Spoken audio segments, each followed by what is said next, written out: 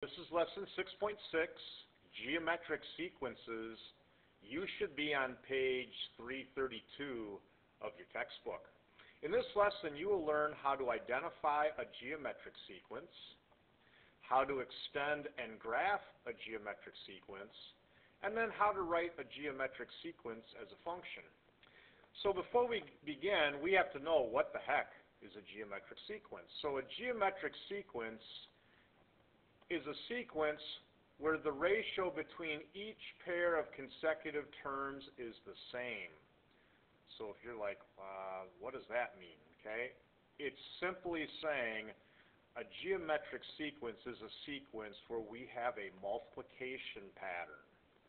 Now, the number you multiply by, like if you take a look here, they have a sample geometric sequence. Can you see that if we do 1 times 5, we get 5, and 5 times 5 is 25, and 25 times 5 is 125.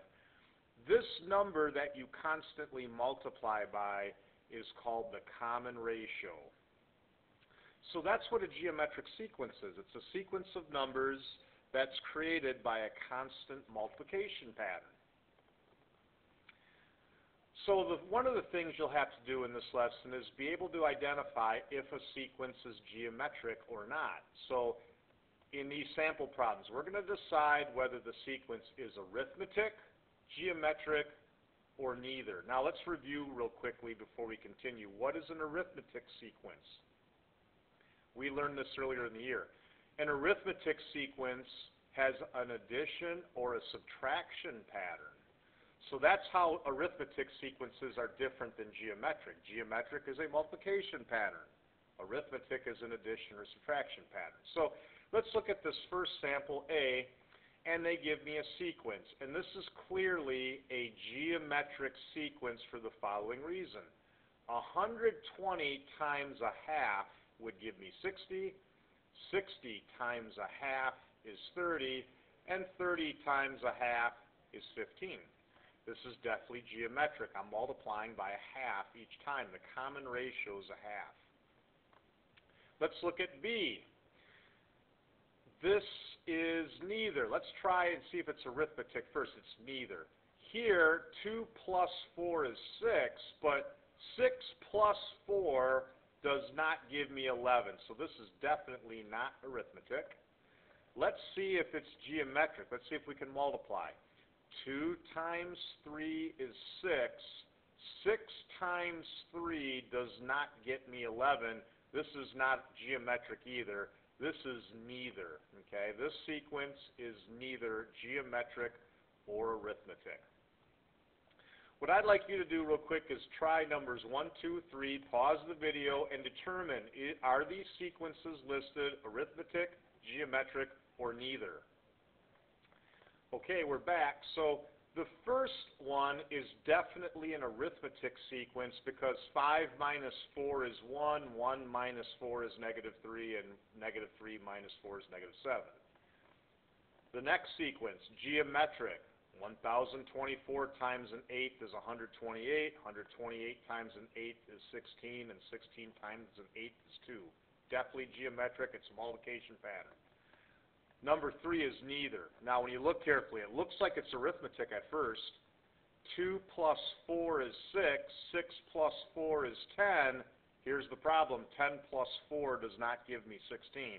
So it's not arithmetic. And let's try geometric.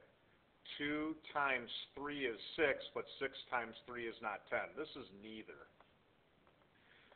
Let's talk about how we extend and graph a geometric sequence. So extending geometric sequences should be easy. We just have to know the common ratio. It says, write the next 3 terms of each geometric sequence. So for this one, it looks like my ratio, my common ratio, is we're multiplying by 2 each time. 3 times 2 is 6, and 6 times 2 is 12, and 12 times 2 is 24.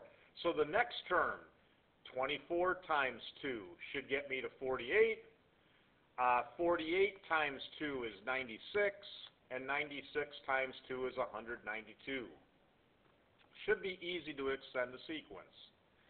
B, okay, I have a geometric sequence here. 64 times negative quarter gets me negative 16. Negative 16 times negative quarter gives me positive 4. And positive 4 times negative quarter gets me negative 1. So let's get the next term. Negative 1 times negative 4 would be positive quarter. Positive quarter times negative quarter would be negative 16th. And negative 16th times negative quarter would be positive 1/64. And yes, you could use your calculator on these. This is definitely a calculator section of the book. Now let's talk about graphing a geometric sequence. That should be easy. We did something similar to this when we did arithmetic sequences. It says graph the geometric sequence 32, 16, 8, 4, 2. What do you notice? Well, to graph it, here's what you do. The first term, I'll put numbers. 32 is the first term, 16 is the second, 8 is the third term, 4 is the fourth term, and 2, I meant to say, is the fifth term. Do you notice how they took this and they just made a table out of it? 132, 216, 3, 8, 4, 4, and 5, 2. Plot those points. Here's the point 132, and they plotted it. And then we have the point 216, and they plotted that. And then 3, 8, and 4, 4, and 5, 2. What you should notice is if I was to try to connect these points, do you notice how it's giving me a exponential curve? This looks like decay, exponential decay graph. So if you're wondering why are they teaching this stuff in Chapter 6, this chapter is on exponential equations and graphs. Geometric sequences are exponential. Okay, so that's why this lesson is in this chapter. You get exponential graphs out of geometric sequences. I would like you to pause the video, take graph paper. It says write the next 3 terms of the geometric sequence and then graph it. Go ahead and try number 4. Okay, and we're back, and so let's get the next 3 terms of the sequence. The first thing is the common ratio. Did you notice 1 times 3 is 3, 3 times 3 is 9, and 9 times 3 is 27. So the common ratio is 3. So 27 times 3 is 81, 81 times 3 is 243, and 243 times 3 is 729. So I took this and I went to graph paper and I made a table. Now you can see I made the table there. Here's 1, 3, 9, 27, 81, 243, and 729, and I put the position. So these are the X's and these are the Y's. Now I just have to graph them. 1, 1 is way in the heck down here. By the way, just so you know, my X scale is 1s. My Y scale, I went 50 per interval. Okay? So 1, 1 would be way in the heck down here. 2, 3 is way down here. 3, 9 still doesn't look like it's moved. Now 427 and 581 and 6, 243 would be about here because this is 250. And then we have 7 and 729, which would be about there. And you can see how I have this exponential curve created, which again is why this lesson is part of this chapter on exponential situations. Okay? Next, we need to know how we can look at a geometric sequence and write a function for it or write an equation for it. They try to explain the background of how they derive the equation, and I don't know that we need to talk about this.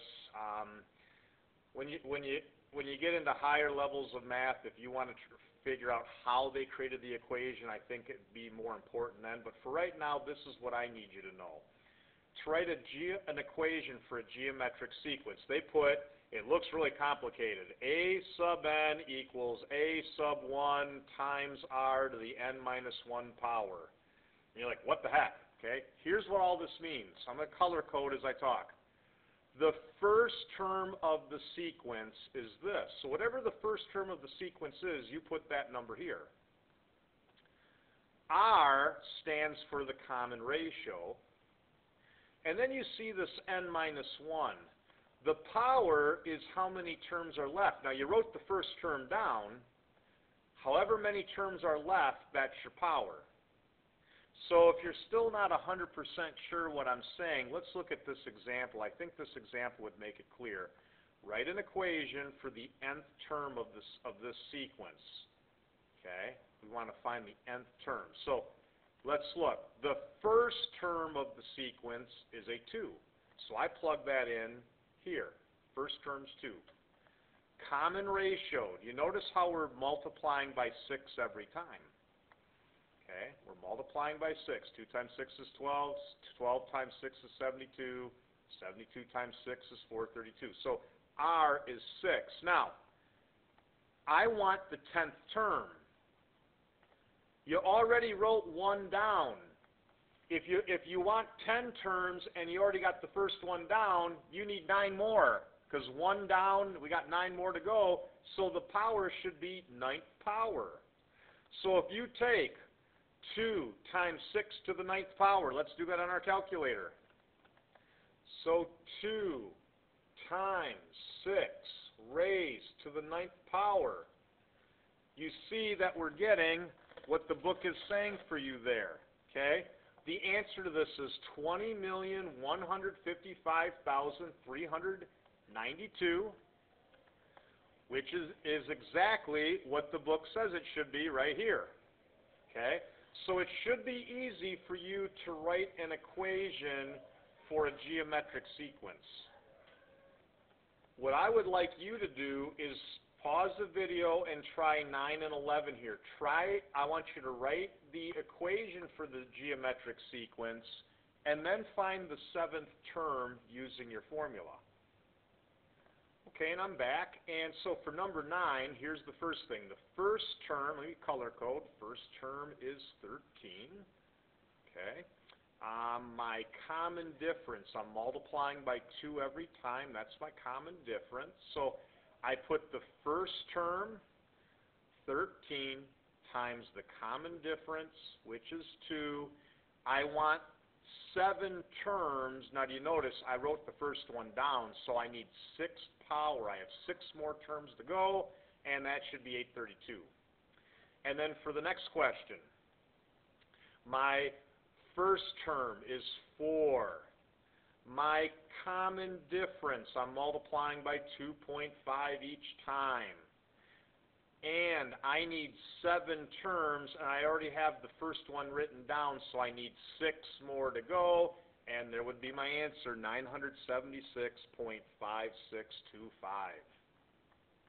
And to wrap things up, you can write the geometric sequence equation in function notation. Instead of using the little a sub n that they showed you on the previous page, we could replace that with f of n. You notice everything else the same. So this is just saying you might see geometric sequences written in function notation. The domain is the set of positive integers, because when you look at these, you know, it's the first term and so on. We're going to have positive integers for our x values for these questions.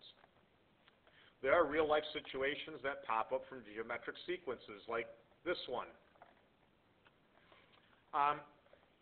This map, you can zoom out on the map. And it says when you zoom out, every time you click, you can see here that the size of the map is doubling. The question is, how many clicks do I need to zoom out to 640 miles? Okay, so I want my equation to equal 640. Let's write an equation for this sequence. Now, I'm trying to figure out how many clicks that would be. So y would equal, my first term is 5. My common ratio is 2, and I have an unknown amount minus 1. I have so many more terms. I want to find out what that is. Now, this is where we can go back. We can use our calculator real quick, plug these both in, use the intersect feature on our calculator to find out how many clicks that would be. So let's do that now. So I can take and type both those equations in my calculator. Y equals 640, that was my first equation, and y equals 5 times 2 raised to the x minus 1 power. That's my second equation, and you can see those right here. Next, remember, I can use the intersect feature that you learned in lesson 5, the last lesson we just did. So let's do that. Let's do second calc. I'm going to intersect, see where these two lines meet, and I'm going to press enter, enter, enter, and there's my answer. It should take 8 clicks to have a 640-mile range or width of my graph. So 8 would be the answer. And that's matching what we have here. After 8 clicks, the length of the mat is 640 miles. I'm going to pause my video there. If you have questions, make sure you ask in class.